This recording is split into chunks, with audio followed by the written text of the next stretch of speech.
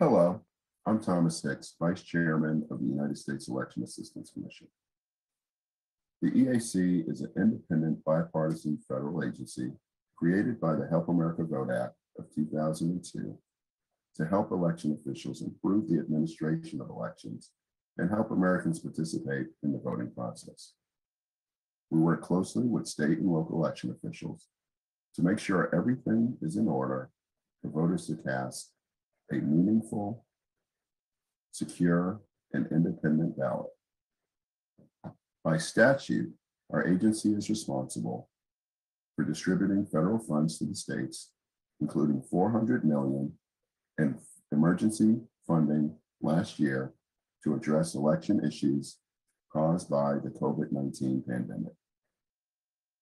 The agency also establishes standards for voting technology used in our elections.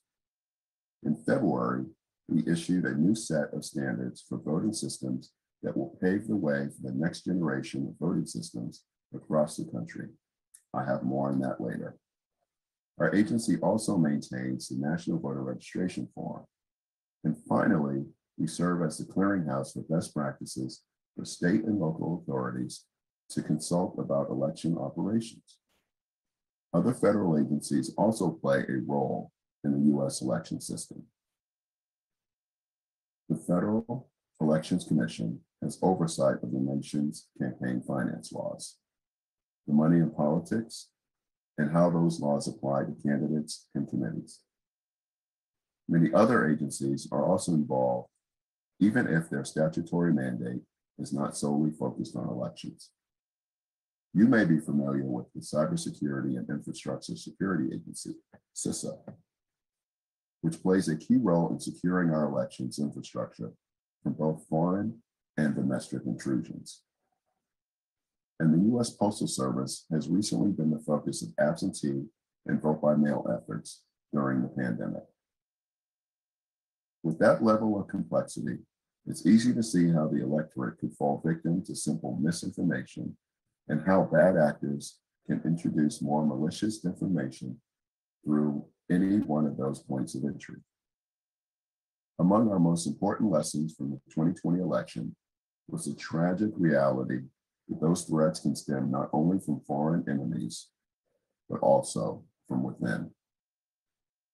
At the same time, by its very nature, the decentralization system limits intrusions because any large-scale efforts would require targeting the separate states and local jurisdictions at the county and local level.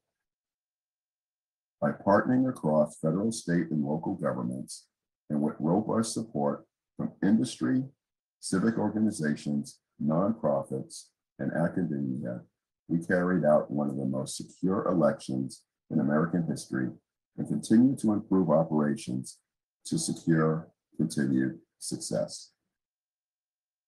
And the road to repairing this damage remains long and daunting.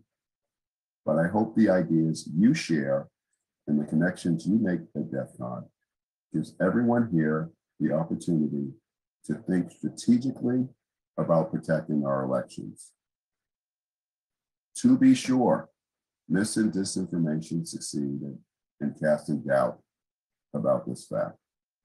But what do we learn and how do we respond? At the broadest level, we learned that online mis and disinformation pose a threat to the elections process. And it's incumbent upon government institutions at every level to make sure voters and potential voters have accurate information. It also requires vigilance by the platforms where mis and disinformation appear to be honest gatekeepers. Finally, individuals have to be responsible for the information they consume. That means on the web, voters and the public should look for verified and trusted source labels. Voters can and should refer to resources directly from local and state election boards. This is especially important for voters checking their registration status and confirming if their information is correct. And in response to the recent executive order issued by President Biden in March, we are diligently working alongside the General Service Administration to modernize and improve the user experience of vote.gov, where voters can find information they need to participate in the democratic process. Beyond this, our agency, as well as the rest of the election infrastructure, established numerous safeguards to monitor and engage future threats to our systems. In January of 2017, DHS gave the critical infrastructure designation to our election systems. This designation is given to systems and assets whose incapacity or destruction would threaten the country's physical or economic security. The designation allows the EAC to participate in the Government Coordinating Council, which provides for interagency and intergovernment coordination. It includes representatives across federal, state, local, tribal, and territorial governments. A sector coordinating council also serves as the counterpart to the GCC for partners in industry and manufacturing. The councils proved highly important as COVID restrictions started last spring. With about half of the states still needing to conduct their primary elections, the resources the GCC compiled proved highly useful for election officials. The EAC also launched several initiatives to support cybersecurity efforts at state and local level. The Cyber Access and Security Program provides resources like security training, best practices, expertise, and other assistance for election officials tasked with protecting critical elections infrastructure.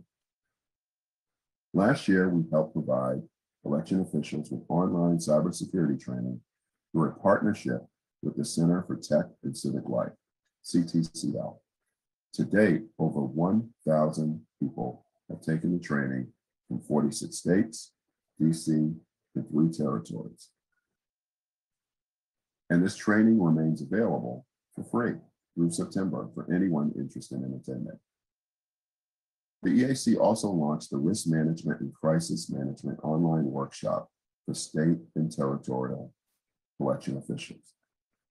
And the EAC hosted a joint CISA online risk management tool on our website, allowing officials at the local level to easily measure and mitigate risk to the specific environments.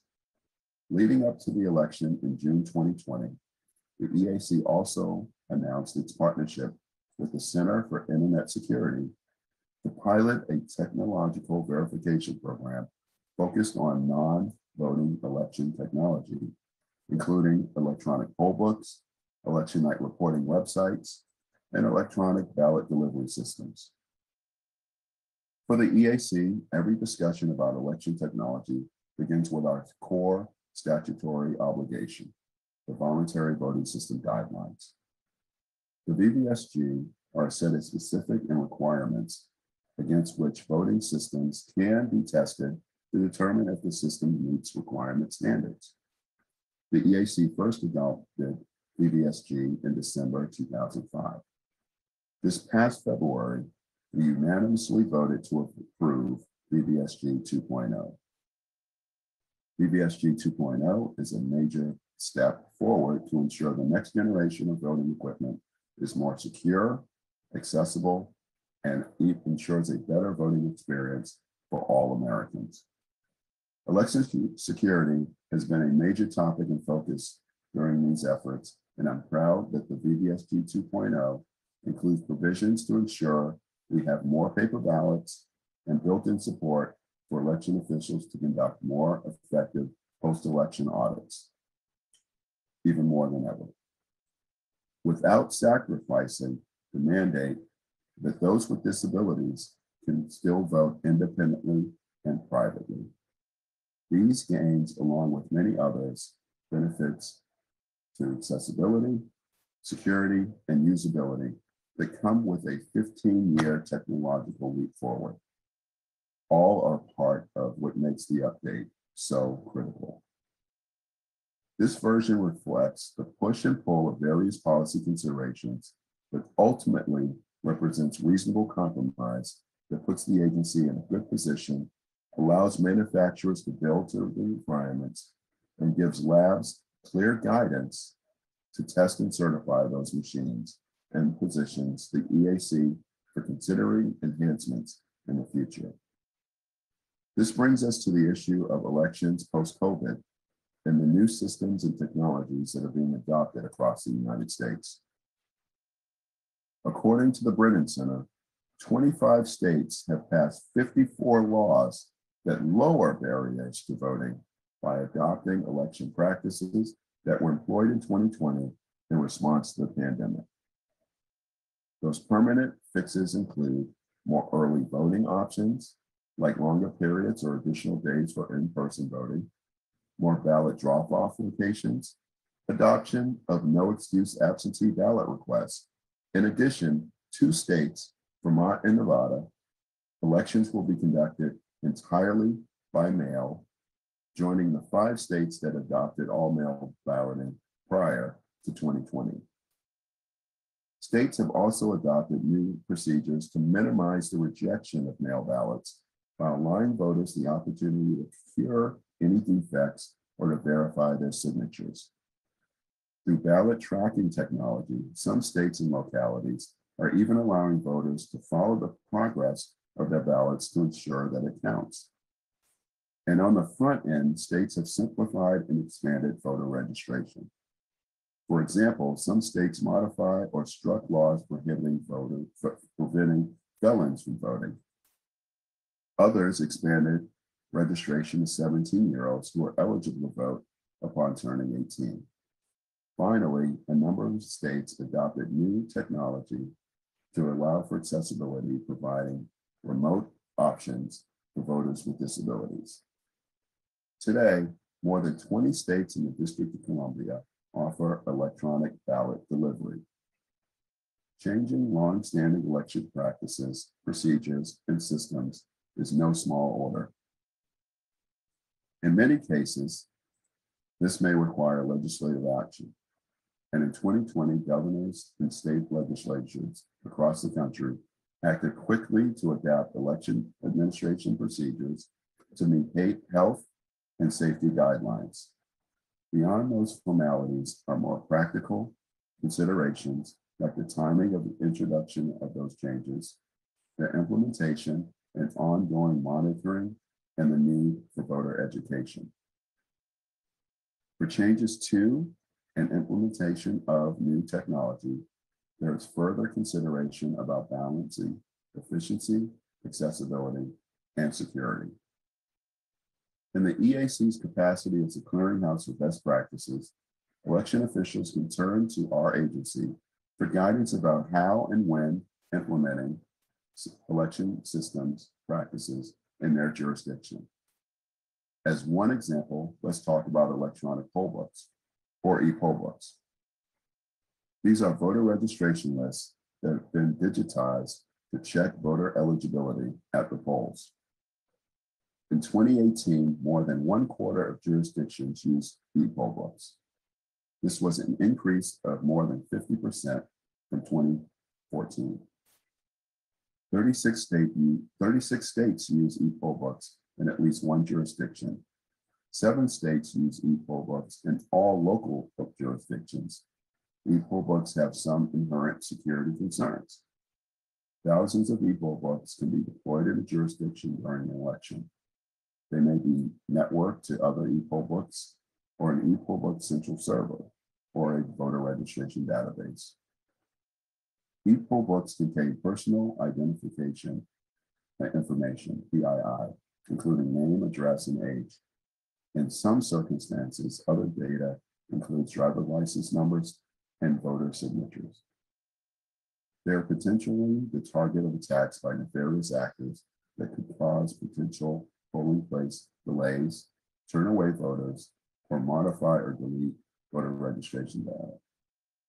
Often, personnel with minimum security training are also entrusted with operating these e-poll books. As part of our effort to guard against these potential security scenarios, the EAC will create a program manual that will describe key elements such as requirements and responsibilities for participating in the program. Requirements will be developed and published similar to the VBSG but with a narrower scope.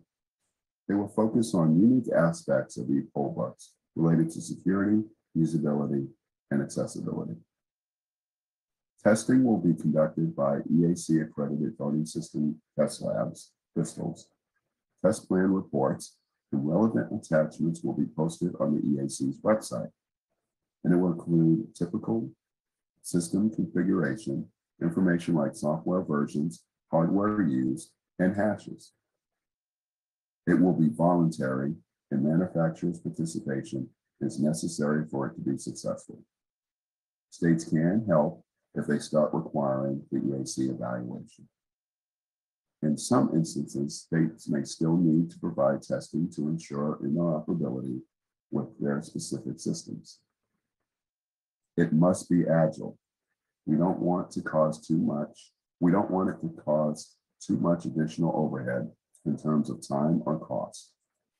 Currently, labs take approximately 1 to 2 months to evaluate. We believe that this turnaround can be shortened through standardization. We also want to support the ability for manufacturers to rapidly iterate to have their systems evaluated. The standards would need to be kept up to date depending on how the specifics the requirements are. The standards need to be updated frequently. This could be yearly or less. For election officials, the convenience and efficiency of using e-poll books must be weighed against potential security threats. That's because this data must be stored somewhere, and many officials increasingly rely on cloud services from Amazon or Microsoft, for example, to manage these systems. Unfortunately, those systems are vulnerable to cybersecurity threats. As the 2016 election demonstrated, foreign hackers attempted to penetrate the voter registration databases of several states.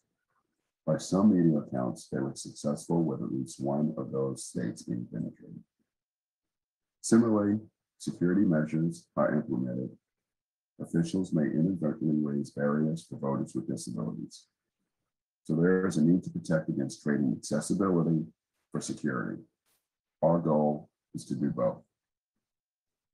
Then there are public education piece that voters with the information to help them navigate new systems and technology. Maybe even more importantly, this education component about making sure that the public understands any new system or technology is not only convenient, but also reliable and secure. For example, e-poll books have made it easier for jurisdictions to adopt the use of vote centers. These are often larger, more centralized polling locations that combine several precincts where a voter can cast a ballot. E-poll books allow vote centers to more easily access information about voters across multiple jurisdictions with more ease than consulting traditional registration lists on paper. During the pandemic, vote centers played an important role in protecting both election workers and voters because in some instances, they were in larger settings like sports stadiums that allowed for proper social distancing.